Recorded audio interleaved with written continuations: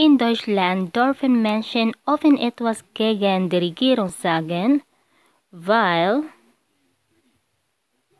hier Meinungsfreiheit gilt. Nummer 2. In Deutschland können Eltern bis zum 14. Lebensjahr ihres Kindes entscheiden, ob es in der Schule am Religionsunterricht teilnimmt. Nummer 3. Deutschland ist ein Rechtsstaat. Was ist damit gemeint? Alle Einwohner oder Einwohnerinnen unserer Stadt müssen sich an die Gesetze halten. Nummer 4. Welches Recht gehört zu den Grundrechten in Deutschland?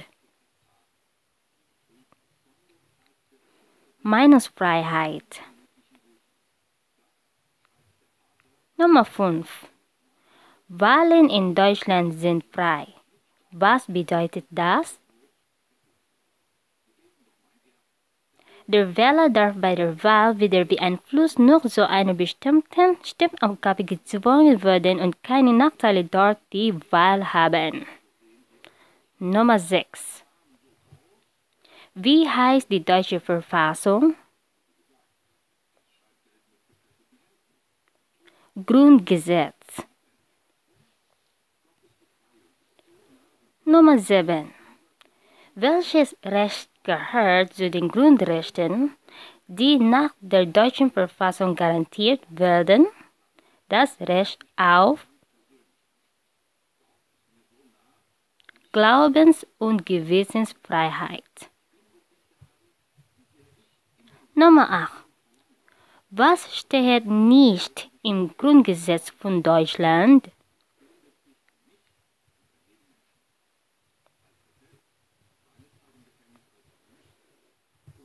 Alle sollen gleich viel Geld haben.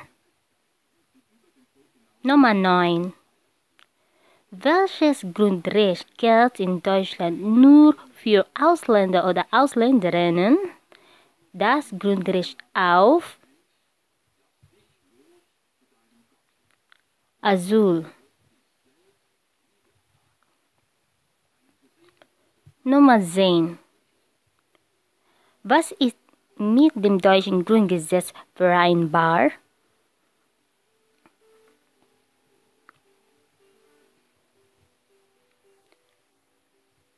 Die Geldstrafe. Nummer 11.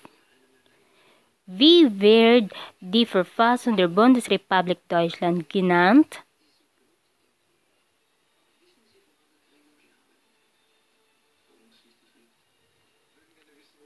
Grundgesetz. Nummer 12.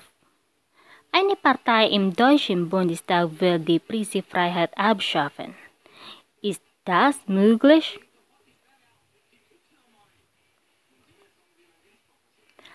Nein, denn die Pressefreiheit ist ein Grundrecht. Sie kann nicht abgeschafft werden. Nummer 13. Im Parlament steht der Begriff Opposition für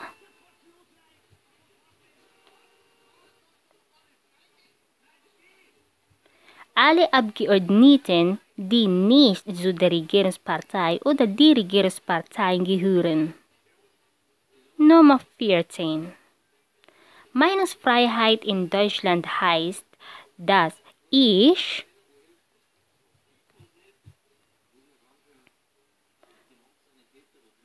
meine Meinung in Leserbriefen äußern kann.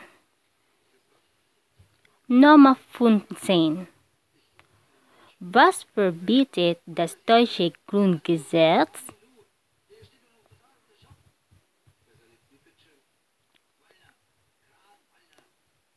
Zwangsarbeit. Nummer 16. Wann ist die Meinungsfreiheit in Deutschland eingeschränkt?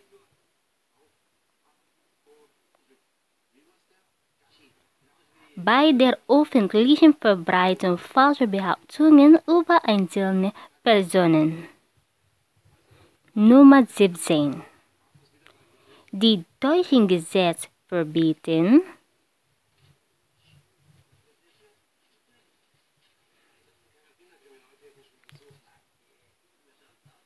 Ungleichbehandlung der Bürger und Bürgerinnen durch den Staat. Nummer 18. Welches Grundrecht ist in Artikel 1 des Grundgesetzes der Bundesrepublik Deutschland garantiert? Die Unantastbarkeit der Menschenwürde. Nummer 19. Was versteht man unter dem Recht der Freizügigkeit in Deutschland?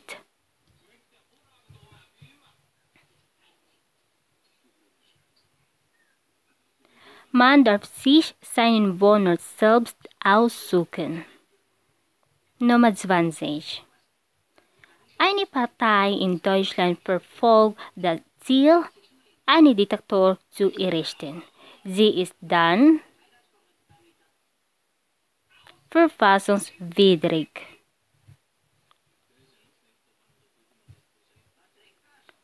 21. Welches ist das Wappen der Bundesrepublik Deutschland?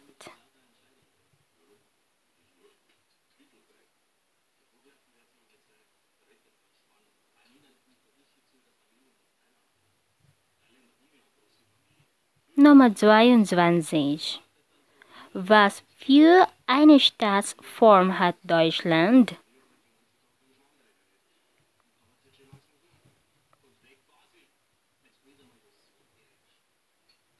Republik.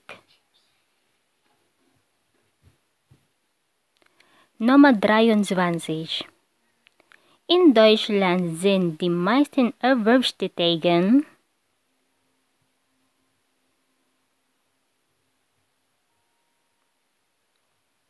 bei einer Firma oder Behörde beschäftigt. Nummer 24.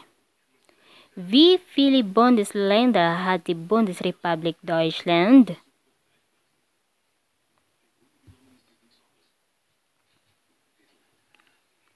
Sechzehn. Nummer 25. Was ist kein Bundesland der Bundesrepublik Deutschland?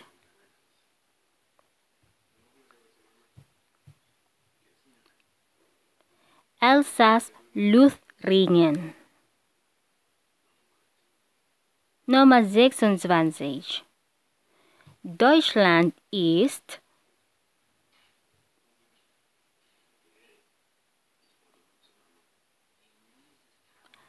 ein demokratischer und sozialer Bundesstaat. Nummer 27. Deutschland ist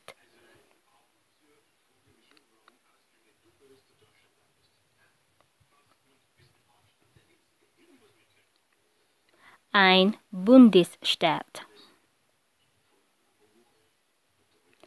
28. Wer wählt in Deutschland die Abgeordneten zum Bundestag?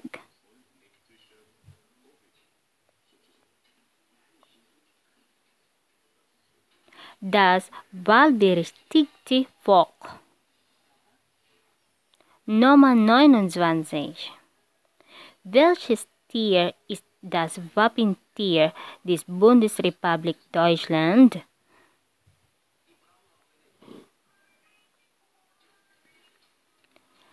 Adler. Nummer 30. Was ist kein Merkmal unserer Demokratie?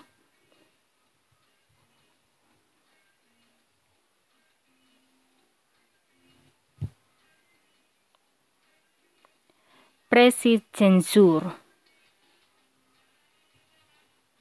Nummer 31. Die Zusammenarbeit von Parteien zur Bildung einer Regierung nennt man in Deutschland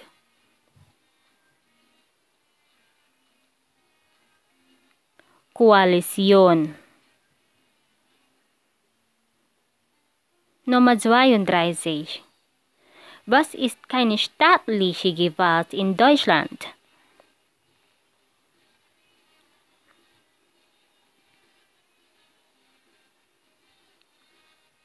Prise. Nummer 33. Welche Aussage ist richtig? In Deutschland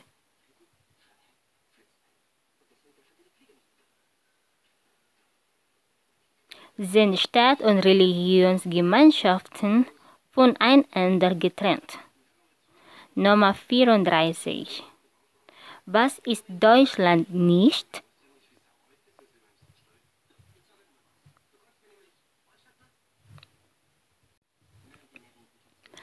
Eine Monarchie. Nummer 35. Womit finanziert die deutsche Staat die Sozialversicherung?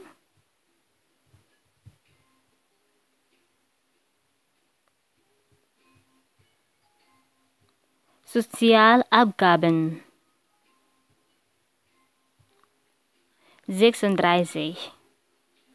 Welche Maßnahme schafft in Deutschland soziale Sicherheit?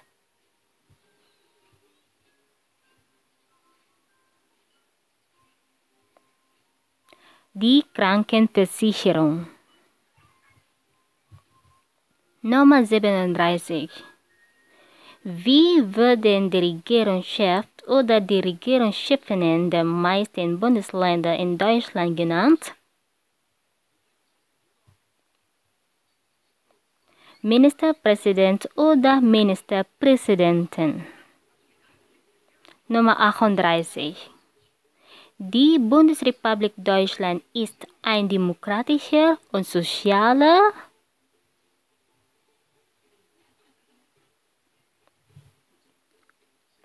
Bundesstaat.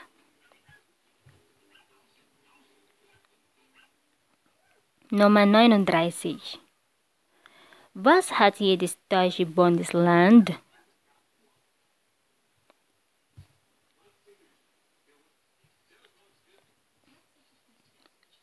Eine eigene Regierung.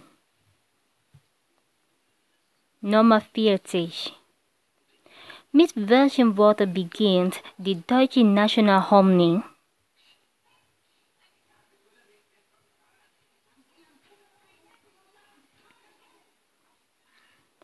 Einigkeit und Recht und Freiheit. Nummer 41. Warum gibt es in einer Demokratie mehr als eine Partei?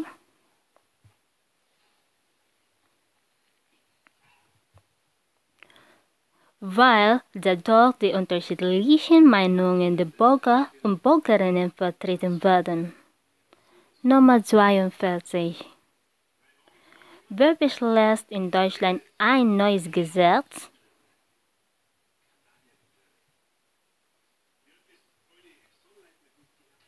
Das Parlament.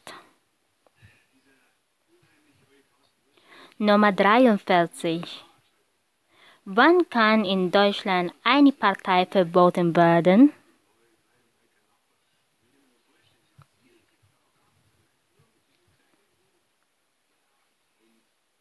Wenn sie gegen die Verfassung kämpft. Nummer 44. Wen kann man als Bürger oder Bürgerin in Deutschland nicht direkt wählen?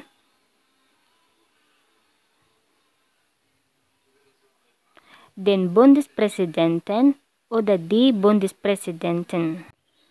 Nummer 45. Zu welcher Versicherung gehört die Pflegeversicherung?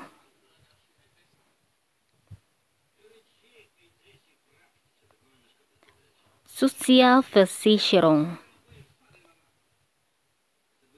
Nummer 46. Die deutsche Staat hat viele Aufgaben. Welche Aufgaben gehört dazu?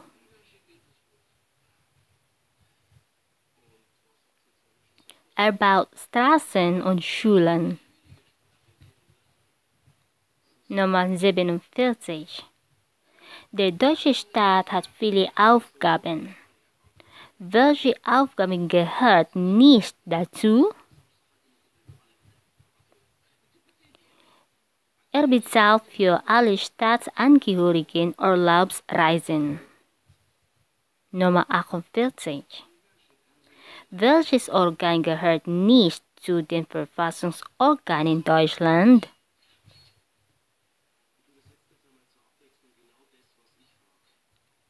Die Bürgerversammlung. Nummer 49. Wer bestimmt in Deutschland die Schulpolitik?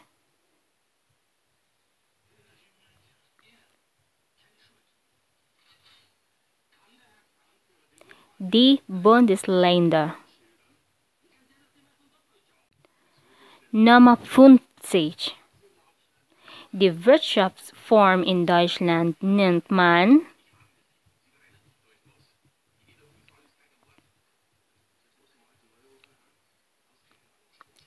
soziale Marktwirtschaft. Thanks for watching. Please don't forget to subscribe for more updates. If you like these videos, please give me a thumbs up and subscribe for more updates. And also, please don't forget to comment down below if you like this video. See you for my next vlog.